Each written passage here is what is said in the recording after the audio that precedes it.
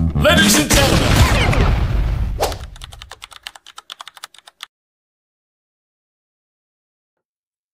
this episode is sponsored by Advanced Skills Company, the official agent of JPI Healthcare in Iraq. I personally use the products of JPI Healthcare in my clinic for years now, and throughout the years, these products have been amazing in terms of providing excellent image quality at the lowest radiation dose possible, and they are durable, reliable, and efficient. I recommend, if you are looking to establish your radiology practice, whether in a clinic, in a center, or in a hospital setting, to go to the JPI Healthcare website, see their products for yourself, and then call Advanced Skills Company if you are in Iraq, and these guys will provide the best possible solutions, whether in terms of hardware or software. I will leave the contact information in the video description, and don't forget to use the magic word highlights in radiology, because you will get a 10% discount on all JPI Healthcare products till the end of 2024. Hello everybody, and welcome to a new episode of Highlights in Radiology Season 2. In today's episode, we are going to talk about a very common condition, which is carpal tunnel syndrome. Before we start, I want to remind you to subscribe, like, share, and tell your friends about us. This is Dr. Ahmed Daya Abdul Wahab, and this is Highlights in Radiology Season 2. Stay with me.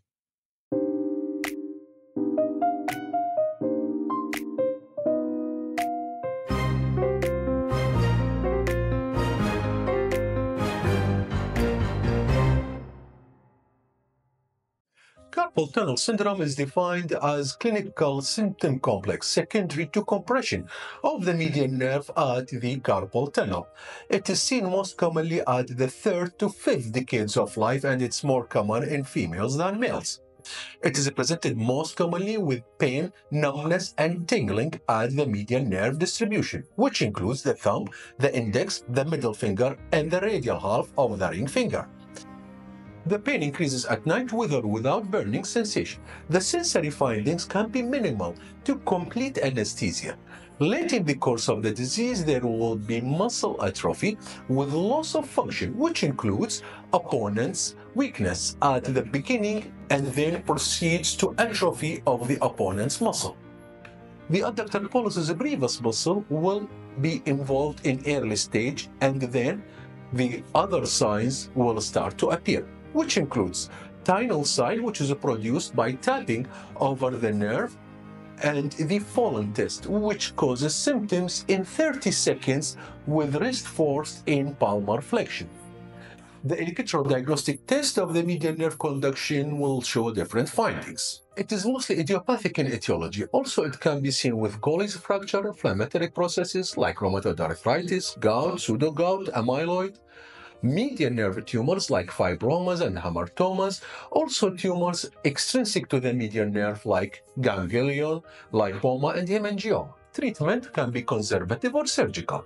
Conservative treatment includes neutral position wrist splinting and steroid injection into the carpal tunnel. Surgical treatment includes transverse carpal ligament release, which can be done either by open surgery or endoscopically. So what radiology can offer in carpal tunnel syndrome? Well, plain radiography is basically useless in carpal tunnel syndrome. It can show displaced captate fracture, or sometimes it can show deposits of amyloid. Like, for example, in this X-ray image, you can see the displaced captate bone fracture. On MRI, on T1 weighted images, we will see intermediate signal intensity and swelling or segmental enlargement of the median nerve at the level of the pisiform bone. Also, we will see flattening of the median nerve and palmar bowing of hypointense flexor retinaculum at the level of the hamate bone.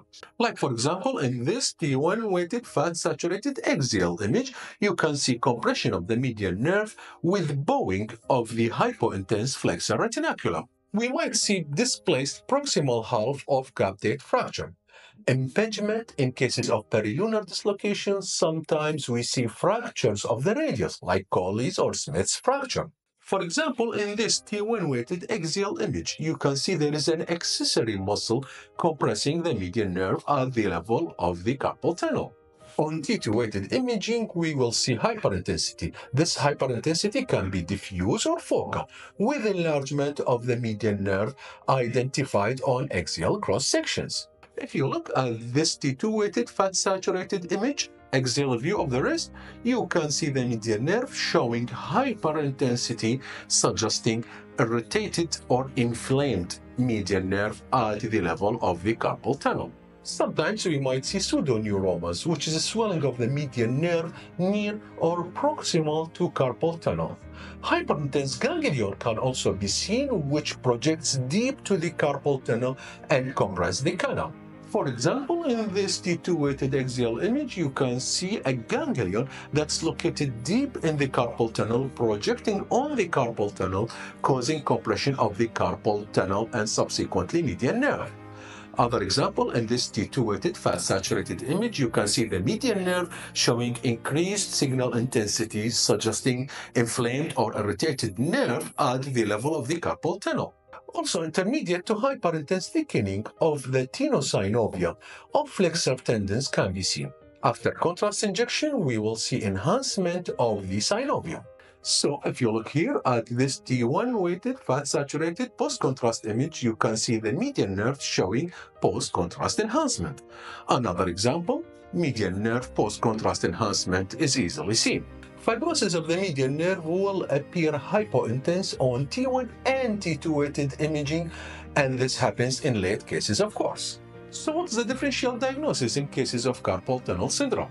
Well, here we have a good list which includes cervical radiculopathy, pronator teres syndrome, thoracic outlet syndrome, decurvent tenosynovitis, carpometacarpal arthritis, fractures of the distal radius, and carpal instability. In cervical radiculopathy, we should see disc protrusion or extrusion or osteophytes, sometimes central canal or foraminal stenosis. C5-6 commonly simulate the symptoms. Like, for example, in this sagittal T2-weighted image, we can see there are multiple osteophytes, multiple disc protrusions, and spinal canal stenosis, especially at C5-6 level. Pronator teres syndrome commonly overlap with carpal tunnel syndrome. It may cause signal changes in median nerve distribution on fat-saturated images. The pronator teres, flexor carpi radialis, palmaris longus, flexor digitorum superficialis will reveal hyperintense signal changes secondary to denervation edema, which can occur 24 to 48 hours after an inciting event. If you look at this T2-weighted fat-saturated axial image, you can see edema involving the muscles, including the pronator teres. Regarding thoracic outlet syndrome, the findings overlap with carpal tunnel syndrome. We may or may not see cervical rib fibrous facial bands causing compression of the brachial plexus. If you look here at these images, this is the coronal reconstruction of the cervical spine. You can see the bone, which represents the accessory cervical rib. And on T1 and T2-weighted images, we can see the edema involving the nerves compressed by the accessory cervical rib. You can see that the nerves are edematous and thickened secondary to compression by the cervical rib. Decurvent tenosynovitis will cause radial-sided wrist pain with inability to abduct the thumb. Also, it may cause a swelling, crepitus, or pain on the radial side. It affects the abductor pollicis longus and the extensor pollicis brevis muscles. If you look at this image, you will see the tendons of the abductor pollicis longus and the extensor pollicis brevis that appear edematous. Also, another example you can see here, on T2-weighted fat-saturated images, you can see the diffuse edema in this case due to decurvent tenosynovitis. And on T1-weighted images, you can see these tendons that appear thickened, indicating edema. Carpometacarpal arthritis will cause sclerosis between trapezium and the proximal first metacarpal bone, resulting in the first carpometacarpal joint subluxation. If you look at this image, you can see the sclerosis and subluxation affecting the first carpometacarpal joint. Another example showing the same findings, there are degenerative changes with subluxation of the first carpometacarpal bone. Regarding fractures of the distal radius, Colles fracture will be associated with median nerve involvement in about 0.2 to 12% of cases in which there will be laceration or contusion of the nerve. Classic example of Colles fracture, this fracture might cause compression or laceration or contusion of the median nerve, simulating carpal tunnel syndrome. Also, comminuted fractures are associated with edema and hematoma, causing mass effect on the nerve. Sometimes it is caused by callus formation or bony deformity. Like, for example, in this Colles fracture, we can see there will be a hematoma resulting in compression of the median nerve. Carpal instabilities are characterized by degenerative changes and hypertrophic bone formation.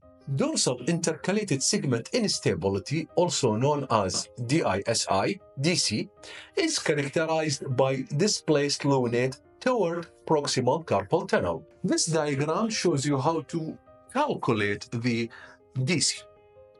If the angle between the axis of the lunate and the rest of the carpal bones is between 30 to 60, well, this is within normal.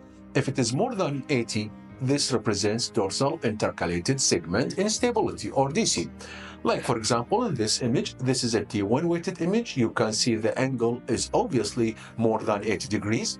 Another example, in this image, you can see the angle is way more than 80 degrees. Well, guys, this was all for today's episode. Don't forget to subscribe, like, share, and tell your friends about us. If you have any comments, write them in the comment section. See you next Friday at 5 p.m.